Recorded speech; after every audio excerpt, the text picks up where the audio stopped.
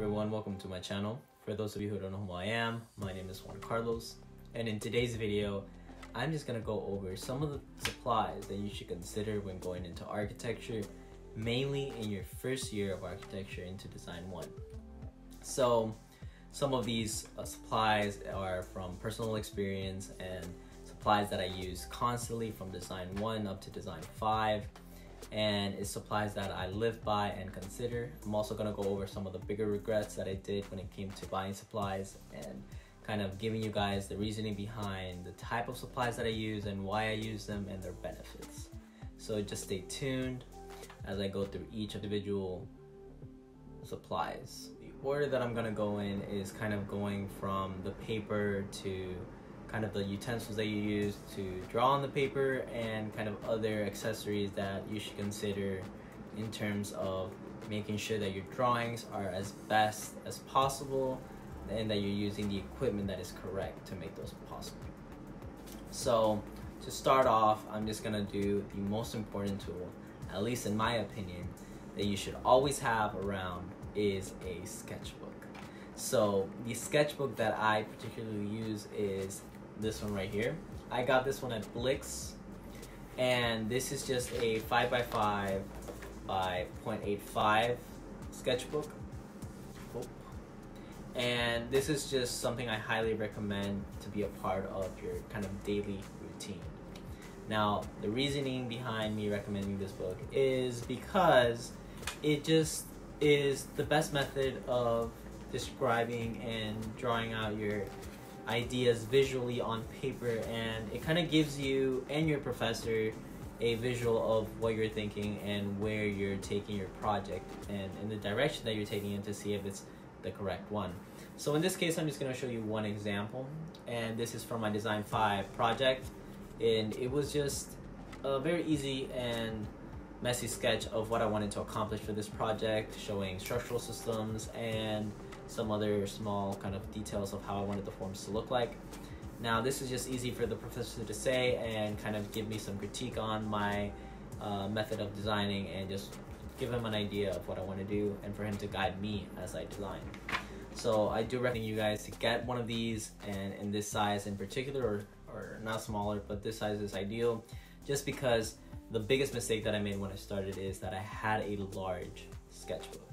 Now, because I had a large sketchbook, I was more likely to leave it behind because it was just very uncomfortable to carry around in a setting where the professor may wanted you to kind of take you on a field trip. Having a small sketchbook allows you to draw at ease because you are able to carry it, and it's easy just to have it everywhere and store it everywhere. So that's why I highly recommend getting a smaller sketchbook.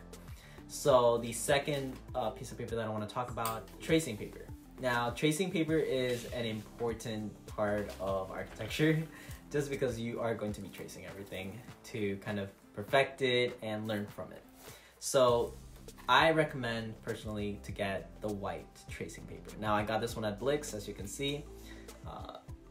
Those are the specifications, and I will be including all of the items that I am recommending in the description below so that you guys have that. And if I do find any links for supplies on Amazon or somewhere else, I will also include those. So just be on the lookout for those in the description. So some of the tracing papers that are included, and you're gonna be able to see these everywhere that you go for art supplies, is either the white one or the yellow one. So the yellow one looks like this, and they do come in different sizes, so that is the good thing about the tracing paper. So you are able to have it in different sizes. The only thing is I do not recommend getting the yellow. Now, I do have it, but I've never used it in this particular role, but the reasoning behind me not using it often is just because I feel that the color kind of distorts your image, and it just makes it a distraction. And it's just easier to avoid distractions if you just go the plain way, which is just regular white, and is the one that I use the most. In this case, I have a new roll that I just used my previous one, and this roll is super easy to use. I prefer this size in particular because, like I said, it's easy to carry, and it's more flexible, and it's really nice to have this kind of just plain contrast to the other one that is just an easier way to sketch out and trace. Now, the third kind of paper that I want to talk about is, I guess, the most important in some ways, because it's what you're going to use to do your final presentation, and that is on Velum. Now, Velum might be the most expensive part of your architecture drawings, and that is because this roll and just kind of Velum in general is a little bit more expensive. Now, Velum comes in a different and variety of methods, and this is one of them, and this is a roll. But they also come in a pad, and the pad also comes in different sizes. It all depends on where you buy them, but I do highly recommend getting the roll. Now, another mistake that I made in architecture when I started is I used to buy the pads because I thought it was simpler to just have it peel off and have a already cut piece. Now, although that is great when you're starting and you have a specific size that the professor wants and it's within the pad size, that is perfectly fine and you should do it. But the thing that comes with it is that you're limited to the amount of pages you have. The tendency to get the pad is high because of the kind of the already pre-made sheets that you have, but then you're also getting less amounts of sheets per pad. So I do recommend getting the roll because although you do have to cut it, it is better to get it since it includes more paper and you could actually cut it to the whatever size that you want. So if the professor asks for a very weird size that the pads do not come in, this is a better alternative, and I do highly recommend getting this, as this paper is the best for final presentations. It looks the cleanest and it's just the best way to go. Now, the next tool that you are going to hear a lot about in architecture is the scale. Scale is very important in architecture as it's kind of the method of us to relate a design to real life or to a real size. So scales are, there's different types of scales. First of all, this is an architectural scale. So the way you tell is usually they label them right there, as you can see, as an architectural scale. Now, once they label them, you know that this is the correct one. There are different scales. There's an engineering scale, and that's something that you may use later on for site planning. But in this particular case, I'm just going to talk about the architectural scale. The architectural scale is very important. Like I said, it's what relates your drawings, your design to a real life measurement. Now, the scale here that I have includes a lot of different scales, sizes, ranging from 1/8 to 1/2. So there's a lot, 1/16. There's a lot of sizes here that you can use for your scale. Now, I recommend getting the plastic. And the reasoning behind that is, and why I'm saying that is because they have a metal aluminum alternative. Now, these tend to fall a lot. And I remember from my first semester is like when the room is quiet, somebody's presenting, and you drop one of these, everybody is gonna hear this in the entire floor because this makes a really metallic noise when it falls, of course. But that's not the only reason. The main reason that I'm not recommending it is because, one, they're expensive. They're more expensive than these. And two, you're gonna go through scales a lot. You're gonna lose them, you're gonna break them. So if you're gonna spend money on a scale and lose it, just because you're just gonna be wasting too much money every time you lose one. So I do recommend always getting this one since it's the cheaper alternative and it's just easier to kind of like find and replace. I'm going to talk about the pencils that most professors are expecting you to use, and it's just because of the different types of leads that they have and the different types of strengths. So when you're first starting, they're going to ask you for particular pencils, and this is because of their lead or because of the style that they are. So one of the bigger mistakes that I made is I opted to buy these. Now, these come in the 0.5, 0.7, the 0.8, the one that we all know. Now, these are more expensive just because they are metal. And while they are nice to use, it is just easy to lose. And by the time you kind of go through these, it's just a waste of money when you could have used just a regular pencil that had the same lead type.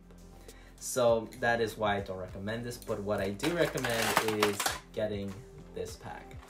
This pack, if I would have found it when I first started architecture, is the pack that I would have used.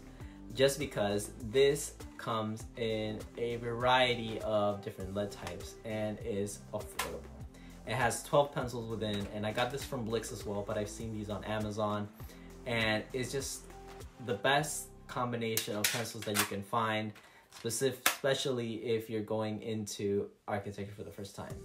This is just the ideal pack that you want to have, and it just gives you everything you may need for starting architecture and having the best drawings possible. Now, when it comes to kind of drawing and writing, you always are expected to write your name. You're always expected to write information on your drawings, and because of this, there's a lot of things that you could use for that. You could use rulers, you could use your parallel bar if you have a drafting table, or your T-square. Now, I do recommend you guys invest in one of these, which is a guide ruler. Now, this is an awesome method to use because it does have a flat side that you can put on your parallel bar or your T-square and kind of make your drawings, make your letterings, and make all these other things possible in the best manner. So it makes it very clean and professional at the end so that your presentations come out sharp. So I do recommend getting one of these. Now, you're gonna see that a lot of them, of the brands that I use, or a lot of architecture students use, are Alvin, Westcott, and that is just because they are the main manufacturers of a lot of the equipment that we use here in the architecture program, at least. So that is something that you should consider getting, as it is a really great aid for a lot of details. So now, because we're using pencils and using a lot of equipment that involves smudging and making mistakes at the beginning, you do want to have a good eraser. So I do have a few, because we're doing small details. You want to have different types. Now, I do recommend finding a pencil eraser that has a thinner tip or a square tip, just because you want it to be thin as well, because it just allows you to erase minute details without erasing so much with a bigger eraser. So in particular, these are the ones that I got from Amazon, and they are from Mono Zero. Really nice brand to use, but I also invested in getting this Helix automatic eraser. Now, while this one does have a bigger tip, it is easier to erase faster since it does come in an electronic. So because of that, it's just easier to get by some harder drawings that you maybe press down too hard, and it's just easier to get it out. But these are better for minute details.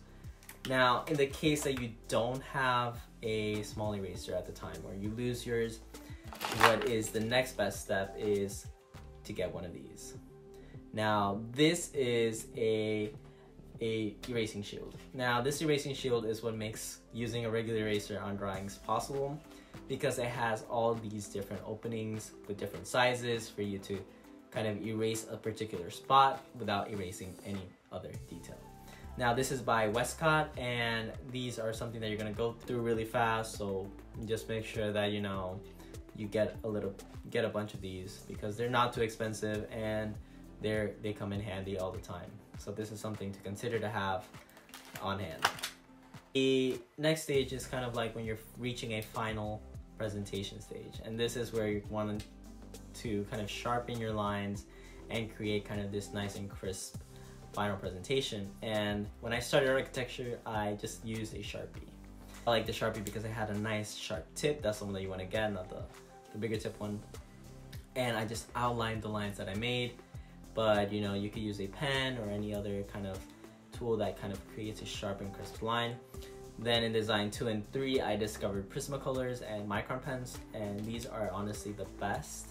And I do recommend getting 4 specifically, and they are the BR, the 1, the 3, and the 5. Now, as you can see, they tell them they says it on the cap, and they are Micron and Prisma. So here's Micron. I will include everything down in the description, so that way you know what I recommended. That way you're able to look back and even look at options that I consider better than others. So I will also be looking for links to websites that include these items, including Amazon, for you guys to easily look for and buy them.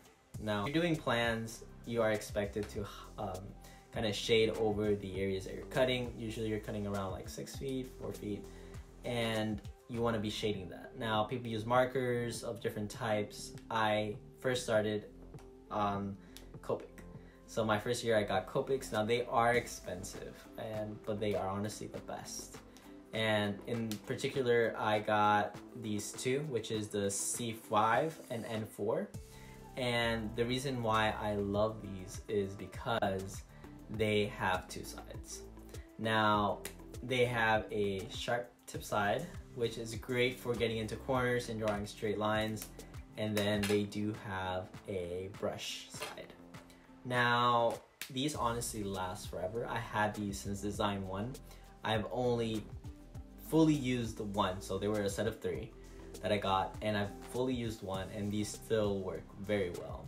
So I do highly recommend getting these because they blend super nicely, and when you draw with them behind the vellum, to make for a great presentation at the end. Now when you're kind of all done, maybe you have some kind of particles from erasing from all that, you could erase it all or like push it off by hand, or you could shake your paper, but I don't recommend doing any of that because you could either smudge or kind of crush or ruin your drawing that you spent hours doing. And especially if it's a final presentation, you want to take as much precaution as possible. So I do recommend getting this brush. It's by Westcott as well. They sell them on Amazon, and they're really awesome to have because you could just brush it and it does not smudge as much. So I do highly recommend getting this tool, as it just kind of does a lot of the work for you. Now, when you're first starting architecture, they're always going to recommend you to have a drafting table. And drafting tables, I don't know if you guys know, but they're very expensive. They could go from the 200s to almost 1,000 for the fancier ones. Now, because of this, I don't recommend it. It's just a non-efficient way to spend money, because at the end, you're going to get into design 8 and 9, and it's just going to be less hand drawings that you're gonna do. You're gonna be mostly doing digital work, and because of that, it's like your drafting table almost becomes a regular table that you could have bought anywhere. So I do recommend investing in a T-square. And if you guys don't know what a T-square is looks like this. This is a very small version of it. I don't use this often. I tend to use the ones that you can see in the back, which are bigger, and they go up to 24 to 36 inches. This one in particular is just a regular 12-inch ruler. But this is what it looks like on camera. Just so you can see, it's just a regular T-square as it's named. And this is just kind of the best alternative to a drafting table, because this has a lip on it where you could push it against your table, your countertop. As long as it has a straight edge, you could use it as almost a drafting board. So because of this, I always recommend to get these at least 2, one that is small and one that is larger for you to do bigger drawings. And they're relatively affordable. They do go into the 20 range and up. Some are cheaper depending on the size and the material that they're using. So some are wood and some are metal or steel. Some are, you know, other materials, but I do recommend getting one of those since they will come in handy for drawing straight lines and straight edges. The next tool that I highly recommend, and this is helpful when you're doing sections or you're doing other drawings. So these triangles do come in handy, specifically in axonometrics and perspective. So you do want to have a 45-degree angle and some other angles that, triangles that help you draw those. And as you can see in the back, I do have quite a bit because I do tend to use them a lot when I do sketches and drawings, or at least I used to use them a lot. So that's something I do recommend. Now, there are metal versions of them. I don't recommend because they smudge. And I got that from experience, but I do recommend getting this Westcott one.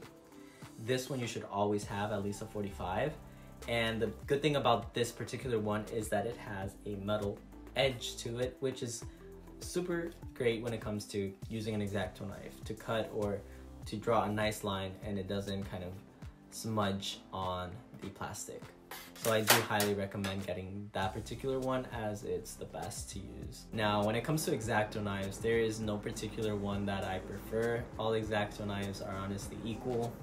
in the sense of their functionality, especially when you're just starting.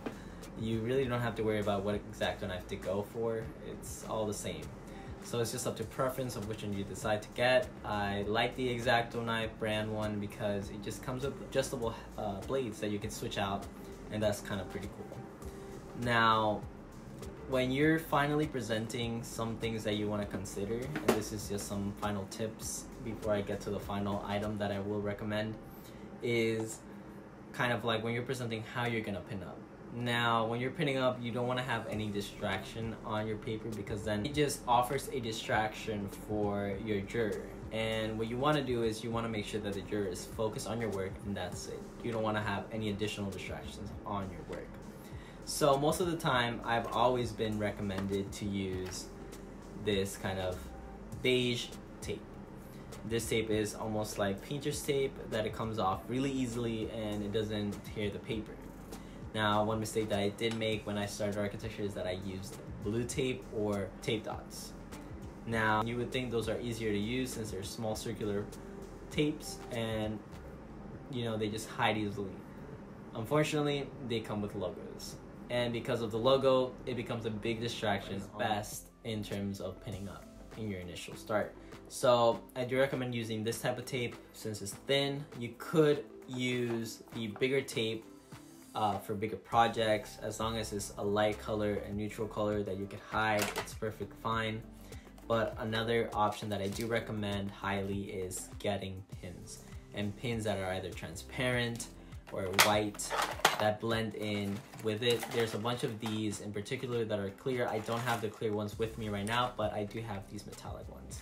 I don't recommend using anything solid, as it offers, again, a distraction for your juror, and you want to make sure that your drawing is the main focus. So I do recommend getting pins instead of tape, because you can reuse these multiple times and it saves money. So this is the best alternative. Now, for the last piece of supplies that I recommend highly in getting, kind of relates to all the stuff that I just said, and that is how to keep it safe. Now, most of the time, you want to have all of the supplies that you spend money on in a very nice spot where you can carry it and you know it's there. And the best thing to do is get a toolbox. Now, I have this toolbox right here, and it's the best toolbox that I've ever used. It's by Artport. I got this at Blix again, but I will find an alternative for it. The reason why I like this one is because it has tiers. Now, these tiers are great for holding all different types of tools. Store anything you can think of in here: mechanical pencils, cutting tools, almost everything you can think of. So I have all my pencils here that I've shown you in my in the 12 case, and I just store everything in here. And although this might be a little bit higher in price range because of the tiers, this is kind of the box that I use often to kind of collect and store all my items. And kind of this is kind of the last piece that I highly recommend in getting, because it just stores everything and it organizes everything in the best way.